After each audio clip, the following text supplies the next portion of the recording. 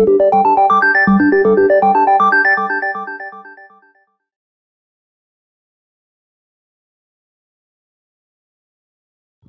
and welcome back. We now discuss one very important question from exercise 2.3, that is question number 8. Now we have been given matrix A with elements 1, 2, 2, 2, 1, 2 and 2, 2, 1. We have to show that A square minus 4A is a scalar matrix. So first we obtain A square minus 4A. In this, we first obtain A square.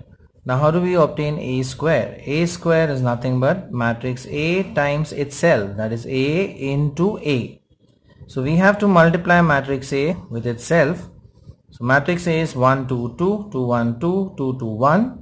Multiplied by itself, that is 1, 2, 2, 2, 1, 2, 2, 2, 1.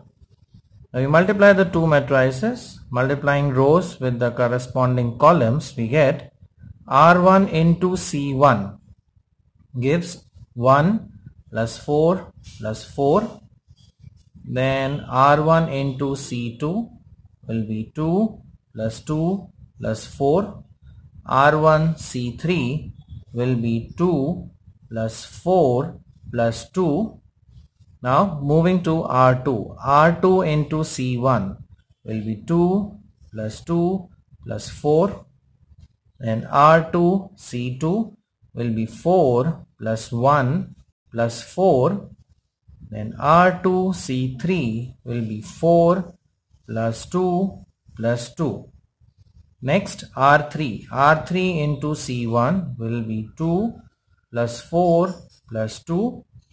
Then R3 C2 will be 4 plus 2 plus 2. And R3 C3 will be 4 plus 4 plus 1.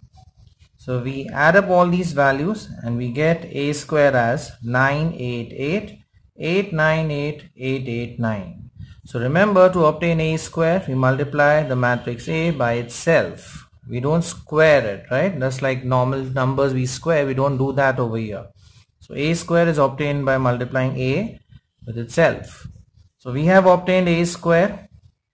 Next we obtain 4 times A. So 4 times matrix A, that is 4 times 1, 2, 2, 2, 1, 2, 2, 2, 1. Now performing the scalar multiplication, we get 4, 8, 8, the first row. Then 4 2s is 8. Then 4, then 8. So 8, 4, 8. And 4 multiplied by the third row. So will be 8, 8, 4. So that is R3. So we have obtained A square, we have obtained 4A. Now we subtract the two matrices. So this is matrix A square, this is matrix 4A. Now we subtract the corresponding elements. So 9 minus 4, 8 minus 8, 8 minus 8, that is the first row. 8 minus 8, 9 minus 4, 8 minus 8, that is the second row. Then 8 minus 8, 8 minus 8 and 9 minus 4, that is the third row. So here we obtain 5, this will be 0, 0. Next will be 0, 5, 0 and the last row is 0, 0, 5. Now if you observe, A square minus 4A is a square matrix with diagonal elements being identical. See, the diagonal elements are identical, all are 5, and the non-diagonal elements, right, the remaining non-diagonal elements are all 0.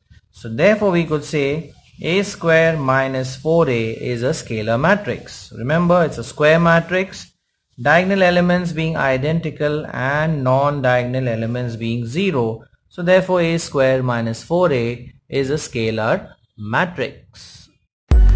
Like it, share it and subscribe to our channel for more such interesting videos. Thank you.